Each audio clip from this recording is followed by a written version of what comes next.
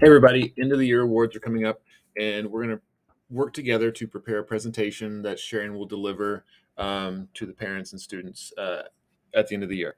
So how this works, this one is for grades 1 through 4 only. Kinder and fifth grade have their own ceremonies. But what we need you guys to do is in our Silver Hills Google Classroom, in the classwork, it's at the very top. It says awards for the end of the year. The first thing you'll want to do is fill out the award recipient form. So just clicking on this and then clicking on the form here.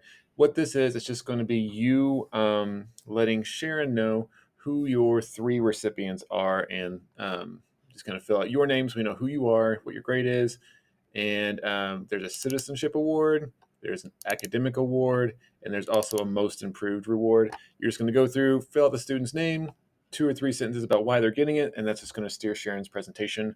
And this will, what this does is it creates a spreadsheet for her. If you're not familiar with Google Forms, this creates a spreadsheet for her that she can then go through and organize based on the presentation. So she has a way to lead her presentation, and the students feel like they've been acknowledged for exactly what they have achieved. Okay.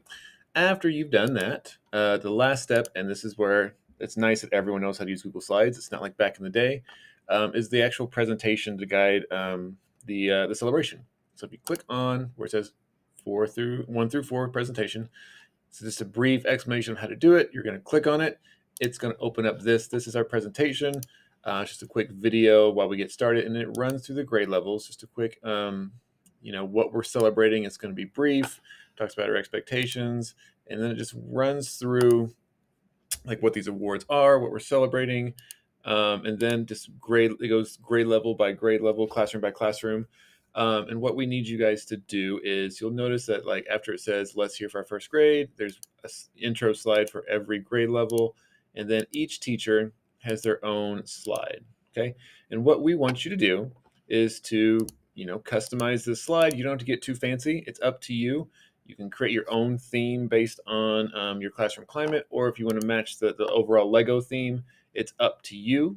I've done this in the past with other schools, and here's some examples. You can see you can get basic, fancy with fireworks, whatever you want to do that's going to best represent your class. If you had a classroom theme, you may go ahead and use that, demonstrate your classroom theme there, and then try to include student pictures. Okay.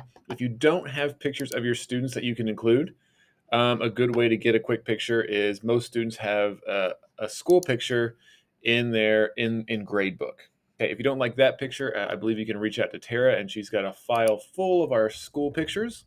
And you can reach out there, or you can just snap a picture on your phone and put that up there if you want to. Yeah, and then just be careful. The biggest mistake that I see teachers make, I don't think people make it much anymore because we've all used this before, is if you're editing, wherever there is a box, see this blue box? If I would hit backspace or delete, I'm going to delete that box. Okay. Be just aware of what you're doing because you don't want to ruin someone else's presentation, right? The big mistake that happens a lot is we think that we're working on our slide, but we actually click over here on the left, and you see that I have that whole slide highlighted. I may have been working here, but if I hit backspace, boom, that whole slide disappears, and then someone's angry because they don't know where all the work that they did disappeared to. Just be aware, pay attention to what you're doing. You all have your own slide, and it works out really, really well. It's a fast way to make sure your students are recognized in a way that they're familiar with and they're proud of based on the culture of your classroom and what we should be celebrating. All right, let me know if you have any issues, and I'd be more than happy to come help you out building your own classroom slide.